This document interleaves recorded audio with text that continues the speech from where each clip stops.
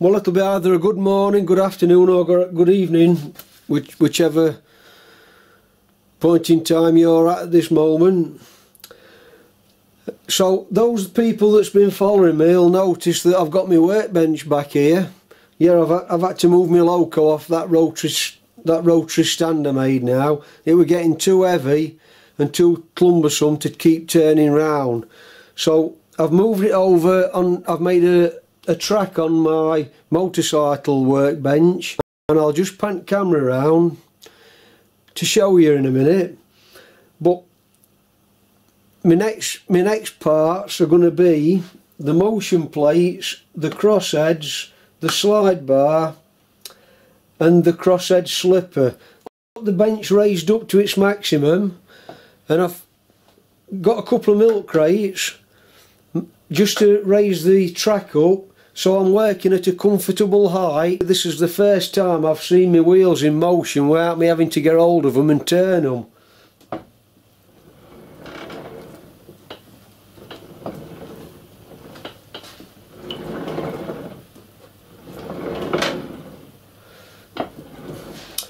Right, so what I've been up to then, besides making that track, I've now got my reach rod made and my reversing lever, and I've not shown that because it's just a straightforward piece of 3/8 by 1/8, whatever you want to use, mild steel, brass, aluminium. I've actually used aluminium, and I've put some bronze bushes in each end so they won't wear as quick, and I've got that connected up now. And that reason I've connected that up, I wanted to have a practice at setting my valves. Now, I'm no expert at this, and it's the first time I've ever done it. Apparently the Hackworth valve gear is a bit notorious and temperamental at wanting the Loco at the correct height. Any variations in height while it's running alters the timing of the valves. So what I've done, you're not supposed to set them up until you've got all your weight of your Loco at its finished weight apparently. So I've estimated what the weight's going to be. I've loaded it up with some weights, and then I've set my suspension. And what I'm going to explain now, if you've not seen my previous videos, you might not know what I'm talking about, but the springs on the top of the axle boxes, underneath the axle box, a 2BA screw in each axle box to set the height of the Loco. And the reason you have to do that apparently is when the connecting rods are at dead centre on the piston, for the piston, so it's either dead centre in the forward position or at dead centre in the backward position there. When it's in that position, your little slide in this slide block has got to be in the centre of the slide precisely before you can set your timing up. And once you've got that set with a weight on, you set these screws for your suspension, and that keeps it in that position more reliably. I'm not going to say it's going to be perfect, because when it's moving about on track, you know, you've still got a bit of suspension, so it will slightly vary. Because it's getting quite heavy now, it's heading towards 40 kilogram at that point. Right, so I'll move the camera back around and we'll just take a quick look at these motion plates. Right, here we are then. This is going to be my next parts that I'm going to be making. And it's going to be the motion plates, the slide bars, the crossheads and the crosshead slipper over here. So that's what I'm going to be concentrating on in the next 2 or 3 videos. Right, when I first started this project, I've mentioned many times I was not going to buy any castings. I'm making everything from solid. But just when I started to do the build,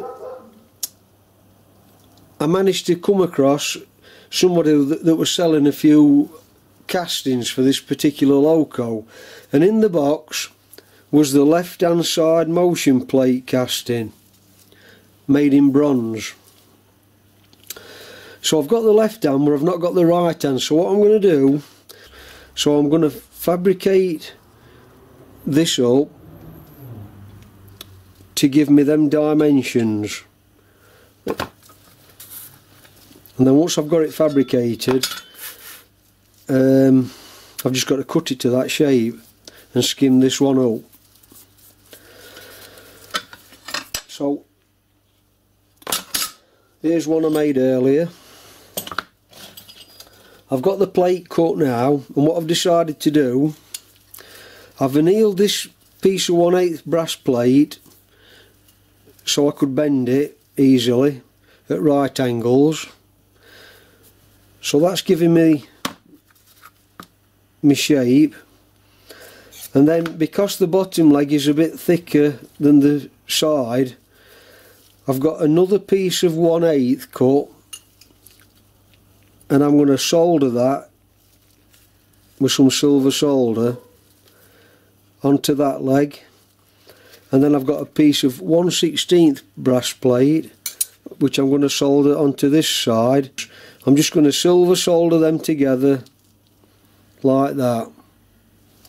Then I'll catch up with you once I've done that. I've managed to get it soldered up now, so I've actually got the right hand motion plate ready for machining the appropriate slots out, which I've got to cut the opposite way there. So I'm going to go over to the milling machine and just put a little cutter in and just profile that shape out. I'm over at milling now. First operation I'm going to do is to square the brackets up before I put these shapes into them.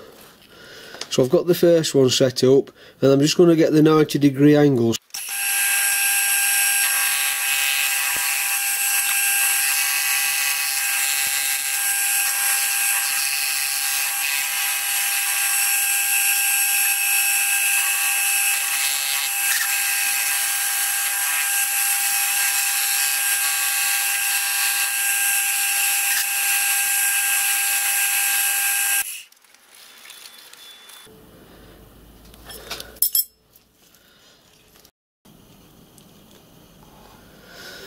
Right, so I've got all the faces squared up and to length and to width, etc. Everything's been machined now, and I've got to put this first little recess on this side. Ignore that one there, I'm working on this one. And looking at the drawing, it's this little recess there with a sharp corner, so I've got to do it on its end, so my milling cutter will give me that sharp corner. And it's 2 1/16 from this face to the edge, so I've touched on the face, moved over a 2 1/16, and it's a 1/4 deep from this face, and that'll give me that little corner then. And then as for the rest of it, I've got to then turn the job 90 degrees, so the radius of my cutter gives me those radiuses. So I'm working on that little bit first.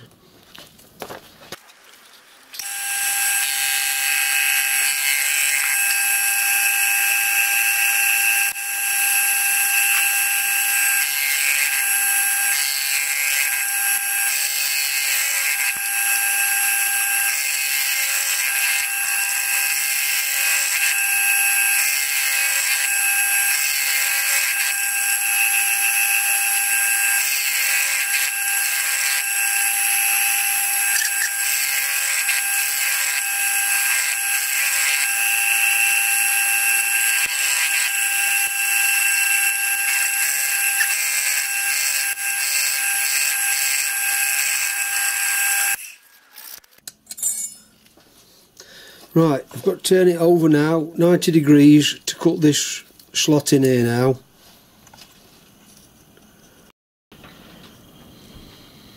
I'm now set up for doing this cutout here.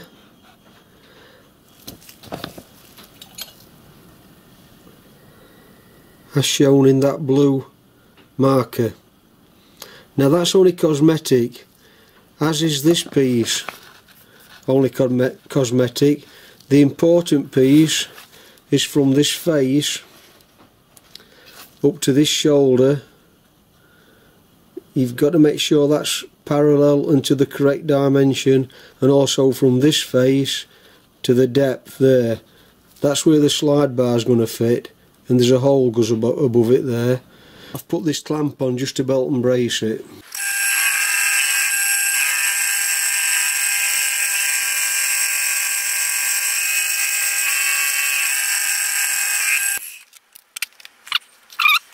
So I'll continue and do the other side, and then it's just a matter of drilling the holes.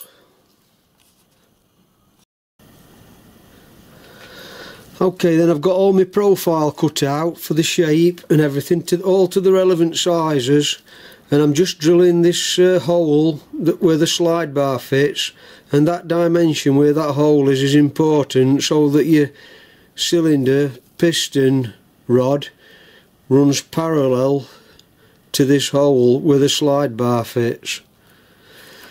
So it's important from this face to there, or you could go from that face to there. It's either 3/16 that way or inch and 7/8 that way, and then from this face here it wants to be 7/16.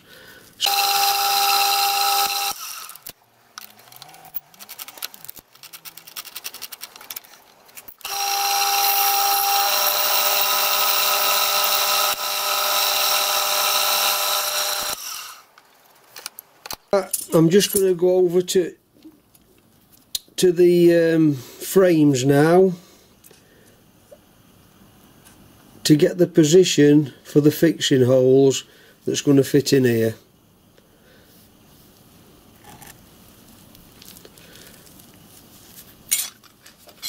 That's my motion plates finished off now. That's the one I did from the casting, and that's the one I fabricated. One's a right hand, one's a left hand.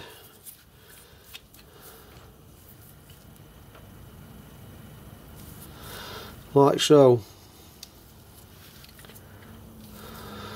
So my next job then will be the either the slide bar or the crosshead. Okay, that's it for now then. Thanks for watching. I'll catch you on my next video. Bye for now then.